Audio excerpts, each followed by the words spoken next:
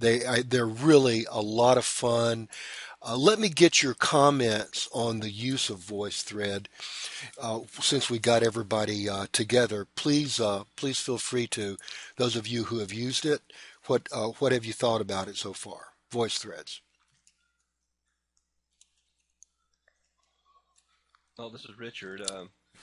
I like it. I'm not used to seeing myself on camera, but it kind of gives you an idea of how you look to others when you're speaking. Hmm.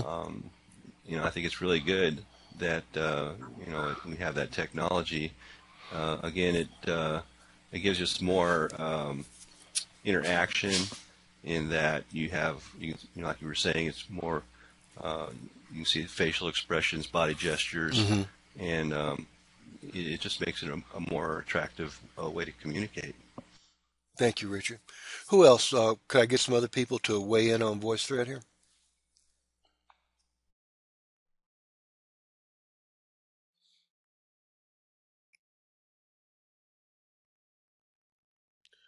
Let's see. Who else is here who has done VoiceThread? Can you Uh, hear me, Professor? yes, I hear you, Ed. Please Anyone? go right ahead. Yeah, this is sure. It looks like it'd be a nice thing to use. I've never communicated in that manner. I've always typed answers on a discussion board. So I didn't know if I was being heard. I found out I was on private. So there was some confusion, which with using it for the first time, I suppose with practice and getting used to it, Let me I ask you can this, Ed. appreciate it more. Yeah. If everything were perfect, if you were an experienced user of VoiceThread, tell us about your reactions to it then. Well, if I was experienced at using it and comfortable, that is the key because I've never used it before. I think I'd like it a lot. Why?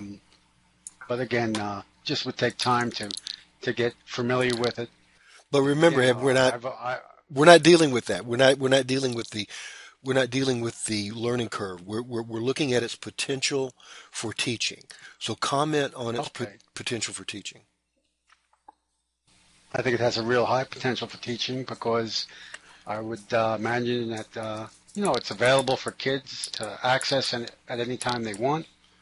Um, you can be very flexible in whatever content you want to Okay. present. Okay.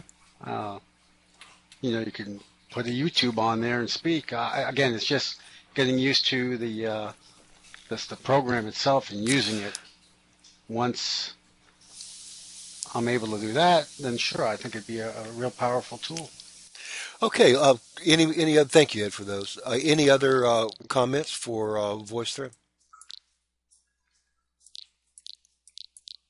I think if you're doing online, it helps put a face and even mannerisms to maybe who you're talking to. So it's a little better than just words on paper or words on the screen.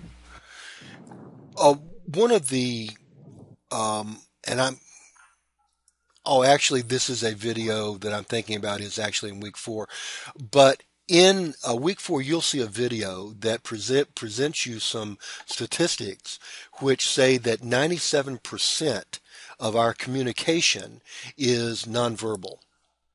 97% of our communication is nonverbal. And that those nonverbal elements consist of gestures, facial expressions, and what's called prosody or vocal expressions, rate, picture, juncture, uh, and other prosody elements. So whenever you're talking about adding VoiceThread, you're talking about adding back a lot of that 97% that we didn't have. Okay, thank you for those comments. The another assignment that you had, and I will put this in the window here for us, has to do with voking, and I don't think she's here. Is Tamara here? Oh, excuse me. I'm on. I'm not. I'm on the wrong thing. The selecting technology tools. Yeah, here you continue to be building or constructing a part of your final assignment Last week, you did one part of your final project, um, and this week you're doing a second part. And this part, all you have to do is to make a list of tools that you think are going to be applicable to the lesson that you're planning. You aren't writing the lesson yet. You're still planning that lesson. So please keep that in mind. And here you see that you can do it in tabular form. There's also an assignment to example there that you can click on, and you can go to that link as well, and you can even download it from here right now if you want to. But that presents you a model assignment that you can use as well. Jessica, it's just Jessica who had done. Were you reading my mind there? Jessica had used Voki a lot already, and she even has a classroom set up using Voki, and so that's if she's here, I would love to get her comments on that. Jessica, are you here? I'll take a look around the room again here, see if she is. She was here. I don't know where she went. Oh, okay. I saw her. Does anybody else use the Voki classroom in their work? Nobody else? Okay. This is a lecture called The Human Avatar, and basically it is part of the presentation that I gave at the Sloan C conference in San Francisco. The key aspects of it that I'd like for you to focus on are the advantages of using an avatar. Here you see an example of an animated avatar, which is the kind of avatar that Voki offers. But a digital video version of yourself is also considered an avatar.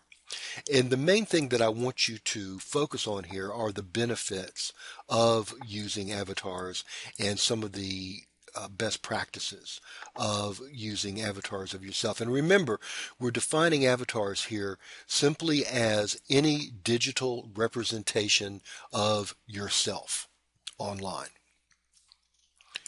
Then comes the tool time, Voki. And if you guys have any questions about any of this, please just let me know, and I'll be happy to stop and answer whatever questions you have.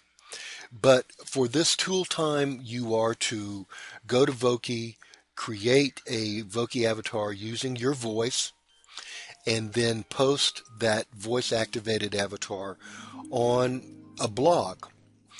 And as we talked about, I think last week, it's fine for you to use any existing blog you already have. I have no favorites when it comes to software.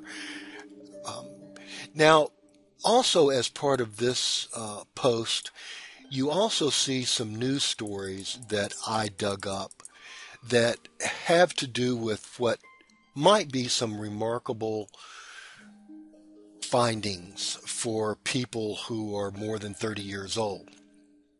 And that's certainly true in my case and Ed's case and Robert's case too, right, Robert? Richard? Excuse me, I said Robert. Yes. Richard? I was just naming all the people who are definitely over 30 years old, and I included myself, Ed, and you. Definitely. So, just a little bit. Just not in my mind. My mind still tells me I'm 17, 18. Oh, absolutely. Yeah, there we go. Absolutely, Ed. I am a skinny 17-year-old ready to rock. You better believe it.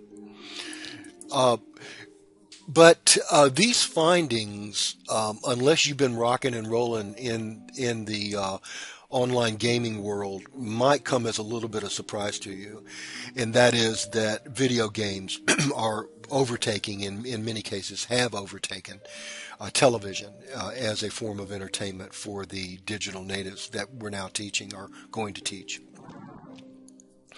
The implication for that for teaching is profound. I'm sure that you guys could probably brainstorm a little bit about what those implications are.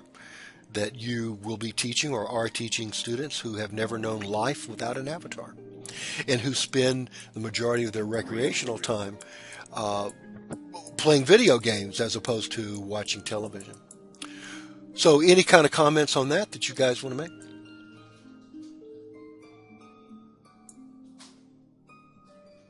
This this actually doesn't surprise me because This is Michael I can't tell Pasto. you how many times I've been. I can't tell you how many times I've been in a classroom and had a student ask me, "Do you play Gears of War, or do you play special ops, or all that?" And I have to say no. I don't play video games, so this is not that surprising to me. Michael, I got good news for you, buddy. Yes. You're playing one now. Second Yeah, Life. I know for the first time. Second Life is a game. Whenever games are used in education, they go by the name Serious Games, among others. But you are definitely playing a game right now, my friend. And as a matter of fact, well, we'll save it for a little bit of a later discussion. I want to go ahead and get started on our tour before time runs out. Now, I want to kind of step back here, and I want to invite anybody who's not my friend to be my friend so that I can keep track of you. Erica, I just invited you to be my friend. Let's see. Jennifer, I'm going to invite you to be my friend. Please accept. I promise not to push you, bite you like a vampire, or any of the other kinds of terrible things that happen sometimes in. Um, yeah, some of these vampire bites are actually take control of your avatar if you get bitten by certain vampires. Okay, have I asked everyone to be my friend who is currently present? How about no Waldrus? Okay, let me pull up my friends list and make sure that I got everybody before we start this tour. Because if I lose you and you're on my friends list, I can always get you back. Okay, I got Waldhulus, Beggs. Please listen for your name. Uh, Waldhus, Beggs, Erica, Jennifer, Lori, Richard, Tech Dummy, and that's it. Anybody's name I did not call. I didn't hear my name, Professor Ed Winsinger. Okay, Ed, Winsinger. please accept my friendship. And who was the other person? Dominguez JJ. Okay. Yeah.